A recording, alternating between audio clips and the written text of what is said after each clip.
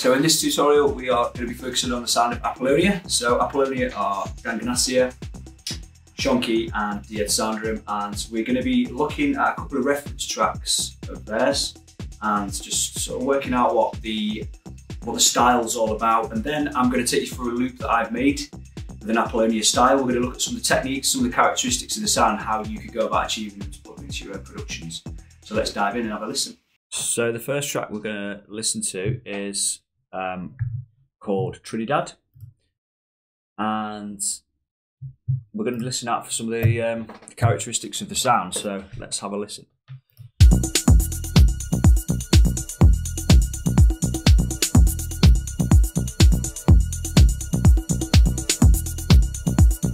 So I'd say typically it's quite rolling, and you've got those, it's very perk driven, and so I'd say it's heavily percussive. There's delay on the percussion in the hats. It's got a rolling and repetitive groove. So let's keep going.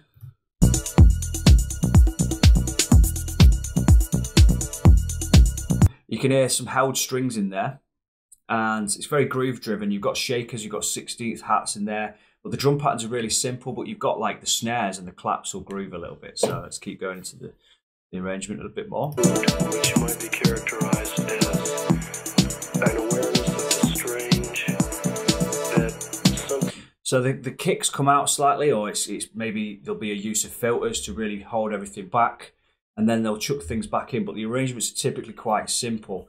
And also you'll hear that there's a moog bass in there with a really rolling bass line. There's a spoken word vocal in there, very repetitive groove. Yeah. something's not quite right. You got an arpeggiated line in there.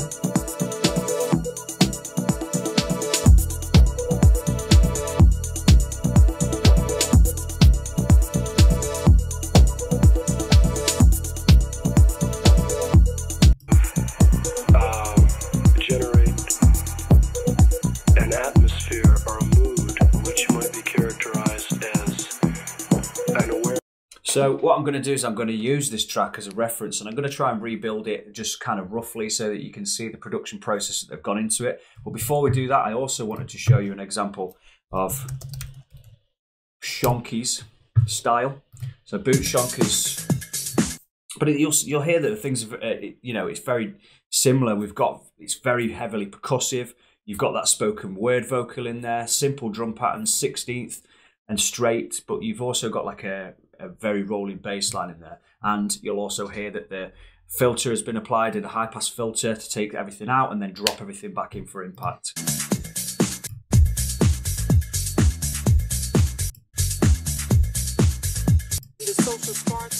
Spoken word vocal. You can hear the percussion in the background.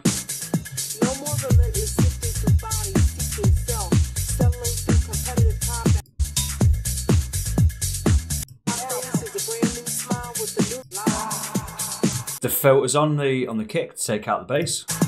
Now I am filled with love and I sing a love song. A song for yesterday, today, tomorrow. And then it comes back in. So you'll see that the arrangements and the style of the production are very similar as we listen to a lot of their stuff. So let's try and apply that into a project. I've built a track that is in this style, and let's just have a little look at how I've put it together.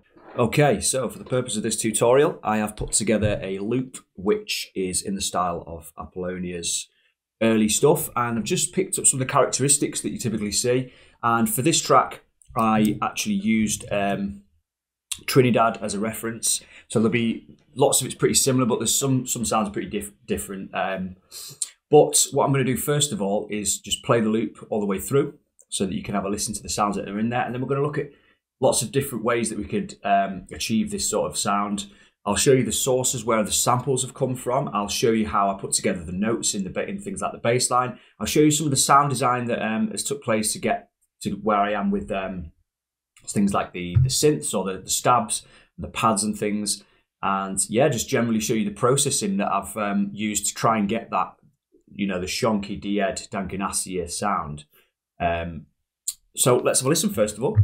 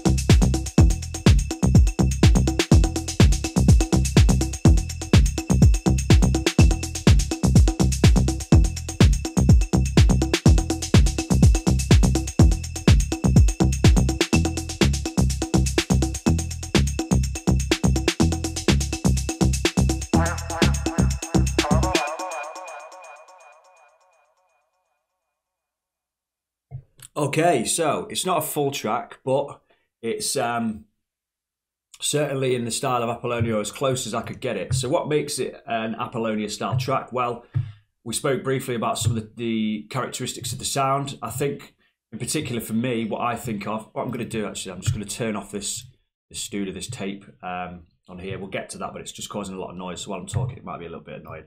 So for me, the conga massively is, I mean, it just reminds me of Shonky. So some of the boot shonk edits and things like that have got this typical rolling conga.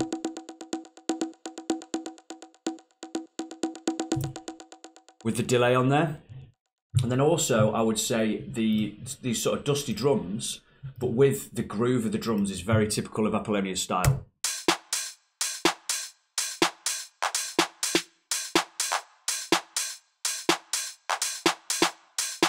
It's those extra little bits that fill in the groove of the snares and the claps and things like that, that for me is a really distinctive part of their style.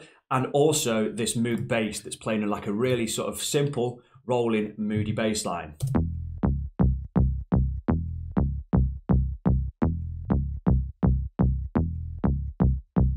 And then things like the stabs. I'd say it's more of a pad that's opening out, but we'll look at how I put that together. Things like the held strings.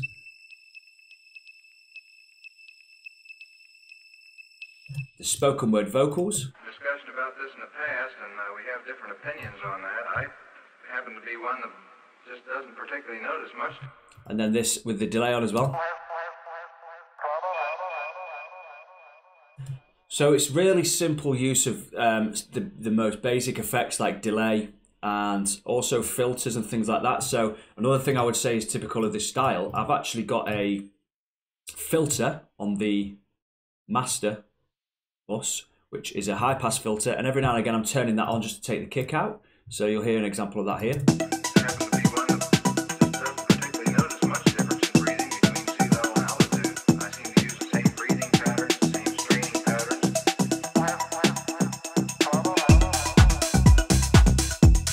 And it's just a unique way of breaking up the arrangement because it is quite rolling. There's not a big sort of breakdown where everything comes out and there's loads of different one-shots and effects. It is simple, basic, rolling house music, but what is key is that the elements there work together and, you know, there's a certain mood to these tracks. And then, of course, we've got this arpeggiated line that's come from the SQ80.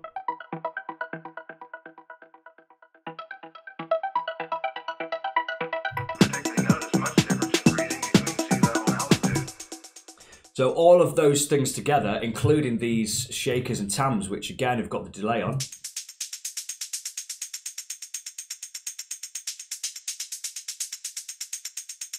All put together actually give it that Apollonia vibe. So how did I achieve this? How did I put it together? Well, let's break down each of the individual elements and you'll be able to see and apply this to your own productions if you wanted to. So starting off with the kick then. It's your typical sort of 909 kick. There's not really much to be said here. A lot of the time in these tunes, they're using like classic drum machines. You've got, in here, you've got just a 909 kick, which I got from a Sub-An sample pack from Sample Market. Some really nice clean drum samples that have been recorded from hardware. So yeah, just keeping that in there and just keeping the classic drum sounds, which are really just prominent in all the Apollonia stuff and the stuff that the artists are doing on their own as well. Then in terms of the processing, I took a little bit of the top out with from about 10k, just because there was some noise in there and but nothing too major. And then I rolled it off quite harshly at 30 Hertz like I tend to do. And then I added on a transient master just to give the kick a bit more of a punch to cut through, and I brought the sustain down, so that transient is really popping through in the mix. And that's it. Shorten the decay of the kick as well. And then if we're going to take a look at the rest of the drums, this is what the whole drum track sounds when everything's in.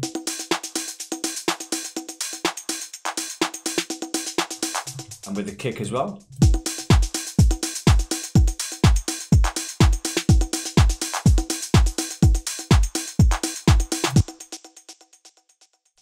So I'll start with the processing that I've got on the drum group. So I have got the decapitator on there. I've basically started off with the drum factor preset, and then I've brought the dry wet down. I've obviously altered the output to make sure that I'm gain staging correctly, and we're not getting more signal coming in, a louder signal coming in, which would make me think that it sounds better. I'm going to do a video on gain staging, but for now it's not too important. What I have done is I've brought the tone down a little bit, but we haven't got any cuts going on. We're keeping it as it is because I want it to be quite bright. I want to keep that detail in there. And then I've just put a compressor on there just to glue all the drums together. Then if we look at the snare, so the snare,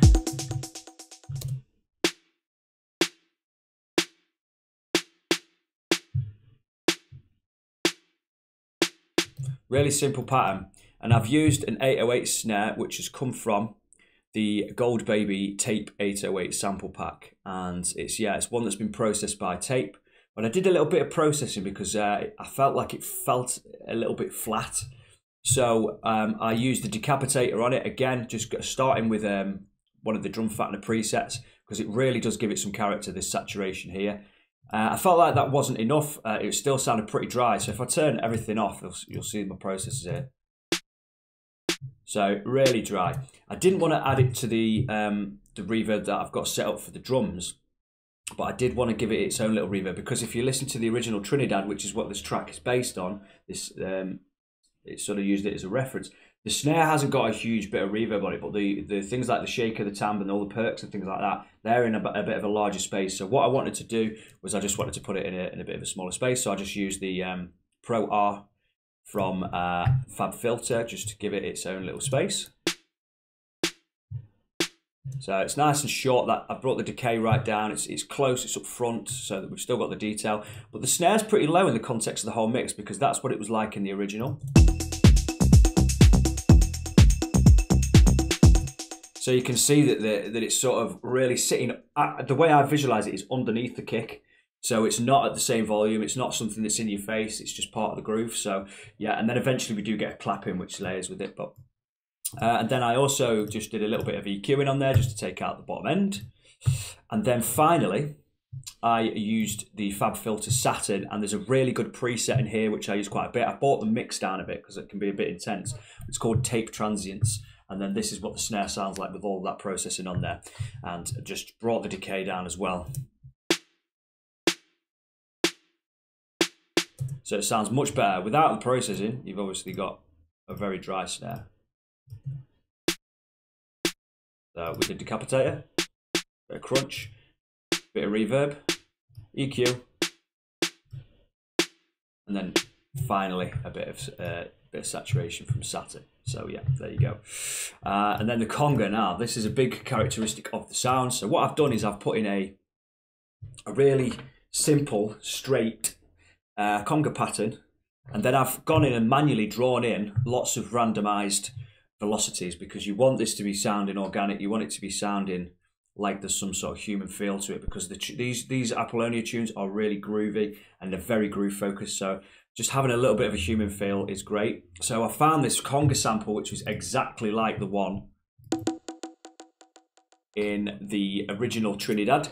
So this has come from the 0G Interface Dance sample pack, and in there's a drums folder, and there's in their drums folder there's some percussions, and in there it's the Conga OS About MA, the file name, as you can see there. So what I've done is put a simple pattern in there. So if I turn off all the processing, you can see that I've drawn in this randomized velocity. But then what I've also done is I've used the add some random, which if you go into the MIDI effects and you go to velocity, you got this add some random here. Well, what that does is just adds even more randomness in there with the velocities. And the velocity is obviously how hard or soft a note is pressed. And the same applies for drums as well. So yeah, basically that's what I did. And then in the original, it's obviously got some delay on it. So, and that just sounds so Apollonia to me. So with everything else.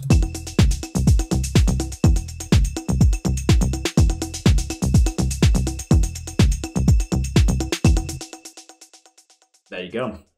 I did actually do a little bit of EQing on this just to take out the bottom end. And then finally, this amazing micro shift plugin from Sound Toys. So without it, what I'll do is I'll push the dry wet so you can really hear what it's doing.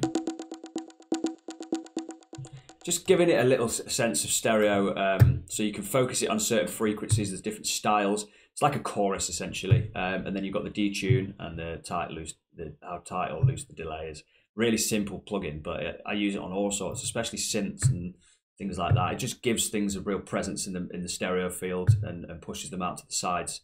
I'd avoid using it too much on things that have got low mid information, and definitely probably don't use it on bass. But I mean, chorus sometimes sounds nice on bass, but experiment with it and use your ears, I guess. But yeah, that's basically the conga line. Then we've got this little shaker thing going on.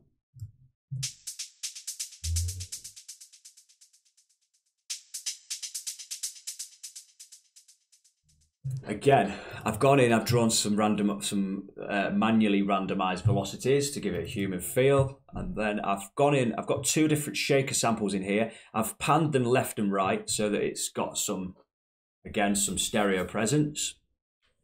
And I've applied the same delay. So the delay settings for the conga and the shaker are the same, just so that they groove together nicely. I've got the dry wet set at about 40%. And I've moved the EQ across a little bit, so we've just got the top end. The feedback's at 50%, and we're using the timing of number 3 there on the Ableton Zone delay, and they're both synced to the left and right channels. And it's exactly the same for the conga, except I brought the dry wet down just a touch more. So yeah, with that, I mean, you could even go as far as adding some random in the shaker as well, like I did before. So yeah, and then I mean, no other processing on that. And then we've got this tambourine which rolls on 16ths. So same again, I've got these just to show you where the shaker samples came from actually first.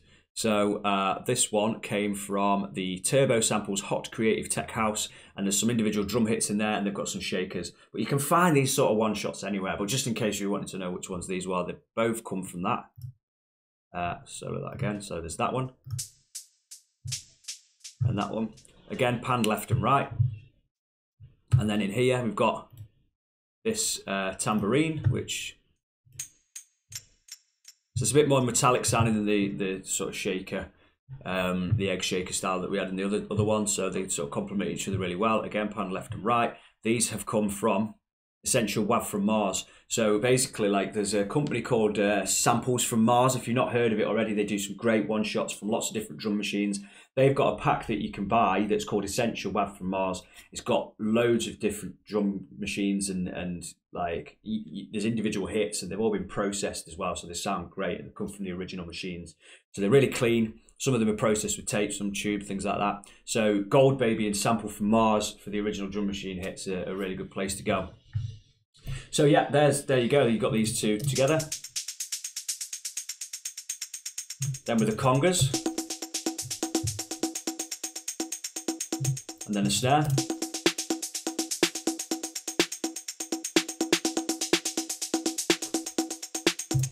Just a really classic Apollonia groove. And then to kick things on a bit further on, we've got these two elements that come in.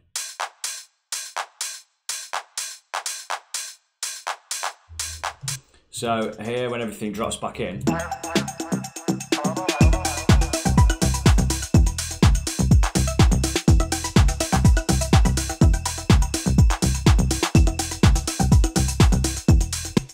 it just really, these dusty drums coming in. So we've got like an open hi-hat 909 and a 909 clap, and it just adds more groove and a bit more energy to it. It happens in Trinidad as well.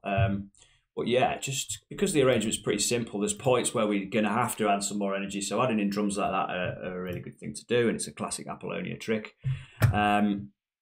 These samples were pretty heavily processed originally. They've come from the Samples from Mars 909 from Mars pack.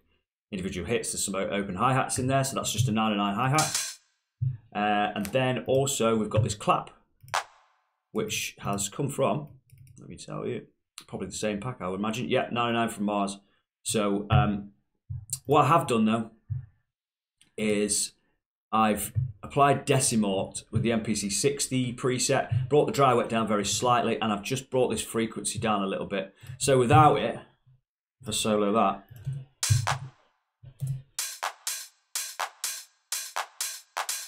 sounds good, but we can actually add a little bit more bit crushing and have a bit of distortion in there that's going to make it sound even more dusty. Just takes out some of the harshness in the tops, which is really what we want to be doing. So there you go, there's the drum tracks. Really simple. With the clap pattern, we've got this sort of these double claps in here, so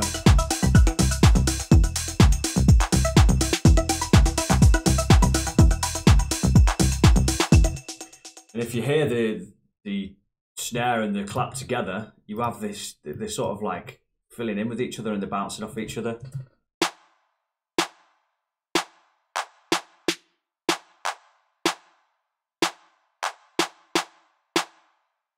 So yeah, it's just about getting that groove. And all the drums are straight. I've got no swing on the drums at all. We just kept it nice and straight for this tune.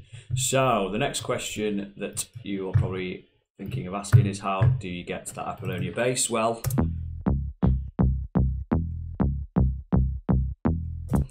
it's a typical Moog bass. Now, I was trying to fiddle for a while, getting something close, but then I stumbled across a sample that is just absolutely spot on for the sound that you'll hear in Trinidad. And I was like, I'm not going to get as close with the synth. So what I did was I got the sample, I tuned it using the tuner. So basically you set up like a loop of just the note C, like this. And I'll just have it constantly playing like that. Oops. So get it on the bars like that. And you can see here that it was C. And then what you do is you go in here and it gives you some more options here. So I had to transpose it down by 4 semitones. If I set it to 0, the original sample was in E. So if I play notes, it's going to be out of key. So I then tweaked down. And you can see that that's C. So you can tune samples to how you want them. Sometimes they might not be in C. And obviously that's what the root note you want if you're using a sample. I also did a little bit of detuning with some sense, but it was only very subtle. And there you go. So the bass notes are E, C sharp, and C. And I like to mix together like two. When I'm doing bass lines, I listen. It's very Apollonia to have two notes that are right next to each other like that. Because there's a little bit of dissonance there. It's got a real mood to it, that. So a bit of processing on there. So what I did was I took out some frequencies around 300 hertz because there was a little bit of muddiness. I took out loads of low end from about 30, 37 hertz just to take out that real low sub. You can probably... really subtle, do you know what I mean? And then some of the tops, just some of the noise. I've got the bass mono preset on there just to make sure that we're not in stereo when we lose it and we've got some weird panning going on. I use the track spacer to receive info from the kick to sidechain it. And then I used Saturn. So I'm using Saturn loads at the moment, and this is just a little... I didn't use a preset, I just went straight in here. And what you can do, let me just turn the Saturn off. And then you put it on. A huge difference. And what I love about it is you can do multi-band processing, which means you can process different bands of frequencies in different ways. So what I've done here in this first band is the tops and the mids I've boosted by about 6 dB. So that's bringing out that detail in the top. I've put a bit of drive on and I've pushed the dynamics, which is basically a compressor. So it's going to get things nice and tight in that multi-band compression, basically. And then I'm just adding a little bit of drive. I use the clean tube setting on that, and then a warm tape on the low end. That's obviously pushed a little bit, but not as much as the mids. And then you can go in and you can change the tone as well. So you've got this control over the saturation. And if you go in here, you've got loads of different types of saturation that you can add. But I mean, and you push the feedback up a little bit. but without it,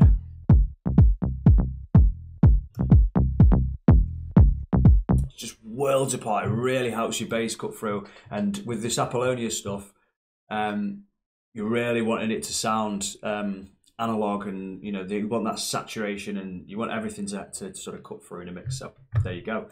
So really simple. That bass line just runs all the way through, and then another bit of EQ just to take out the bottom and the top for just whatever reason I was thinking at the time, but obviously needed it. So okay, moving on to the strings then.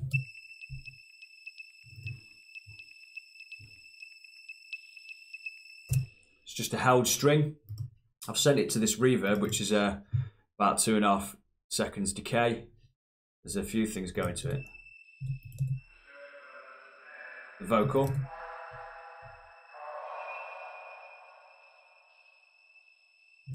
But yeah, basically, these strings, I used a preset from the Korg Triton, which has got some really good classic sounding strings. It's called Makoto Celli, and you'll find that inside the strings folder, of course, and it's just a held note. So I held an E just all the way through, and that runs through the track. But to give it a little bit of movement, a little bit of modulation, I used Filter Freak, and I tweaked this preset, pushed the dry wet up a bit, and we've got this little bit of movement.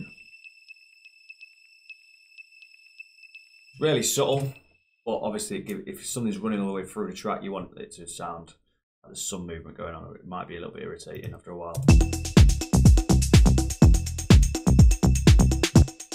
So there you go.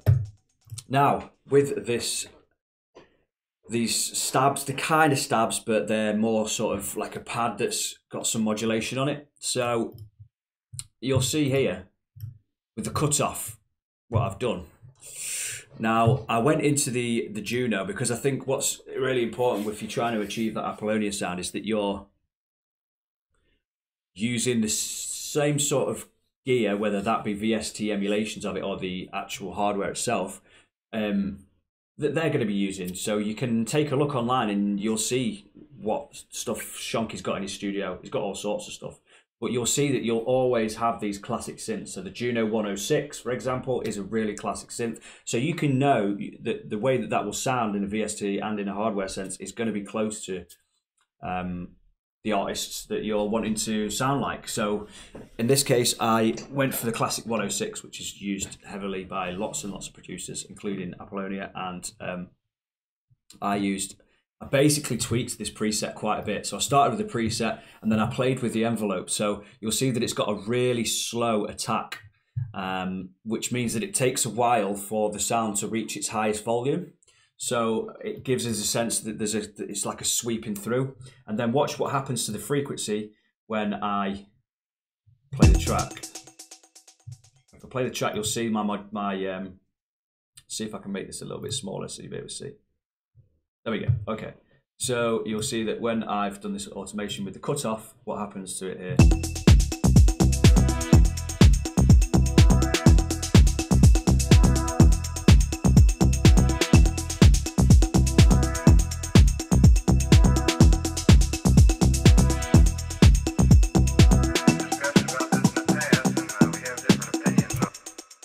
So by doing that, it's just sweeping through the cutoff, and also I've then set up another filter, which is moving, if you look here, at the rate of 1.5 bars. And if you look, it's only very subtle. So that's just going to be moving just a little bit as well to add an extra bit of movement at a different rhythm. And then we've got the Ableton Zone delay again, but we're using 4, we're setting 4 on there. And I brought the dry wet down, pushed that up a bit. So you'll hear if it let it tail out.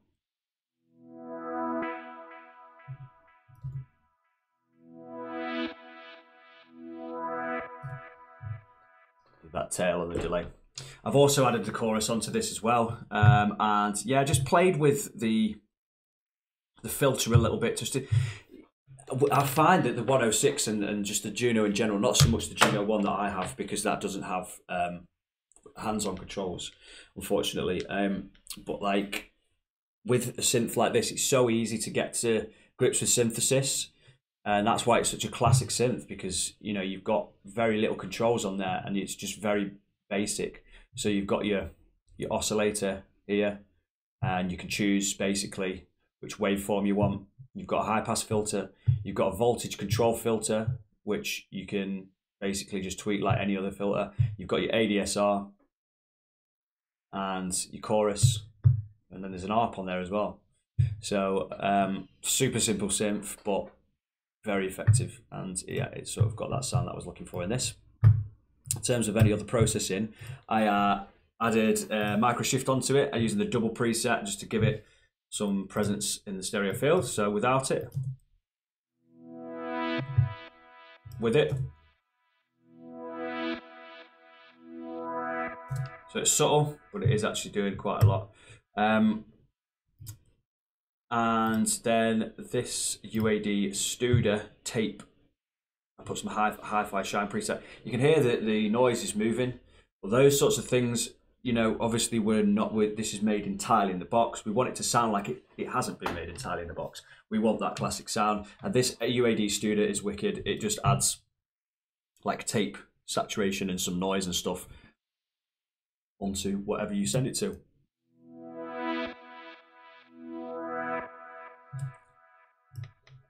Then we've got this ARP line.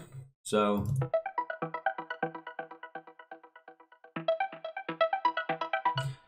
for this, I'm just holding one note, but I have got a chord set up. So I've got this M add 9 chord. The track is in E minor, so I've put it in E minor on the scaler inside this random chords generator plugin. And then it's just playing a very simple E, like it's just one note, but it's making it into a chord with that plugin.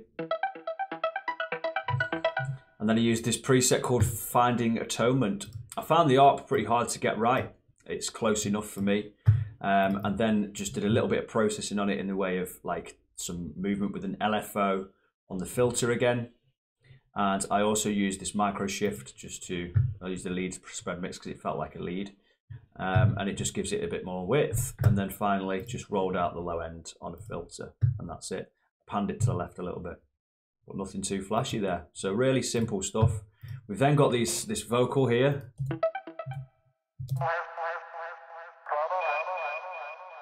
So there was a sample pack that I've got that has lots of different so it's the techno tracks from Master Bits. There's a vocals plus bonus folder in there, and there's like Moon Talks. So if I put in Moon Talks, I'll just show you.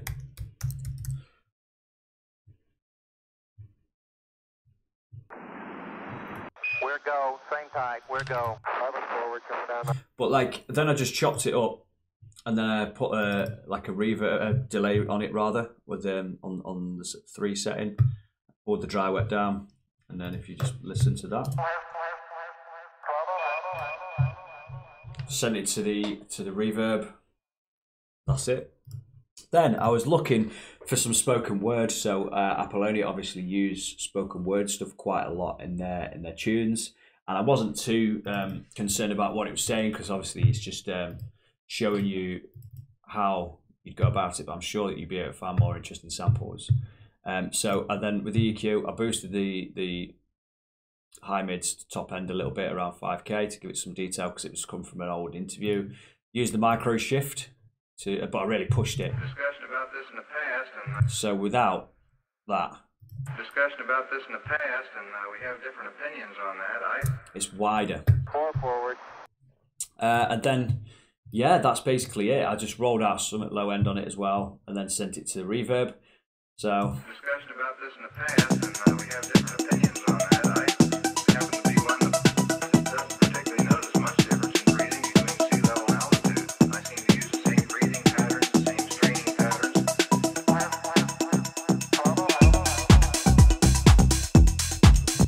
And then finally, I added some vinyl crackle onto it and rolled it all out. So this has come from like a Sample Magic Deep Analog House sample pack. It's just some vinyl noise. So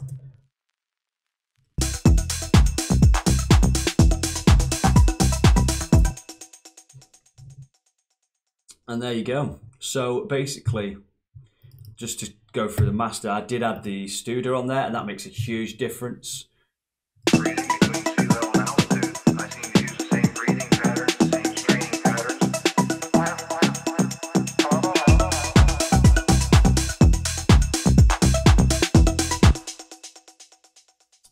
and I did it in an audio effect rack because unfortunately, the UAD stuff in Ableton, I've never been able to work out where the dry wet is, which is really annoying. But this is a way where I can mix in the dry wet signal by just using an audio effect rack. So yeah, adds a bit of noise, adds a bit of fullness to it. And then finally, I just did a bit of EQ on the master here, just as a bit of a mastering. Did an EQ, and there's also some maximizer to make it a little bit louder. So in terms of the arrangement, I think what's really characteristic is that there's no big like crashes, big moments. It's just really rolling, and you'll hear these different sections like this one, where we have the filter engaging. So you might take the kick out for a little section.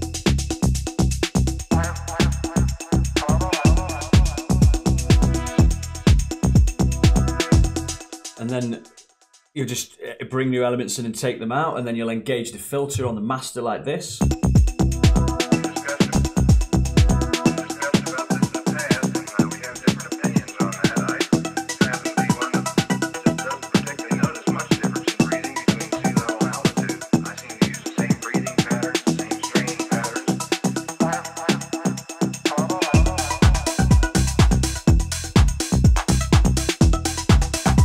And rather than having big rolls and things like that, you're just taking things in and out. It's just really, really simple because a lot of this stuff is hardware driven. So you've got to imagine how the writing process is. It's like more jamming. You're just muting channels. You're bringing things back in, and just imagine if you wanted to achieve this sound, how it would have been made in the first place, and that will sort of dictate how your arrangement process will go. So let's just take this section for example. So you'll see that the kick comes out here, and then the bass comes out, but we've replaced the bass with something else. So we'd swap things around maybe in a mixer or something if we were doing this as a live jam.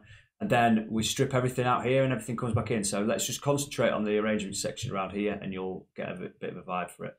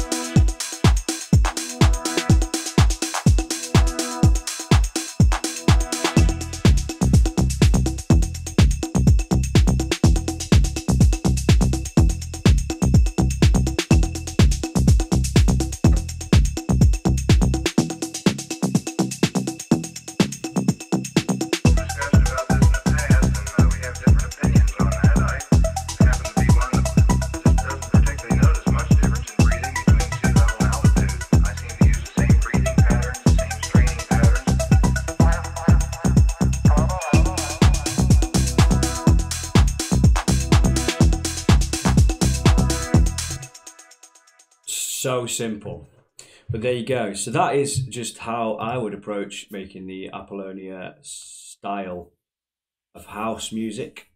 Hopefully that's been useful. If you want me to do a little bit more on this, I could maybe do a second part and we can make a track from scratch. I could focus specifically on one particular member of Apollonia. Maybe I could do some of the Shonky edits or something like that as boot shonk. But let me know, and yeah, hopefully that's been useful.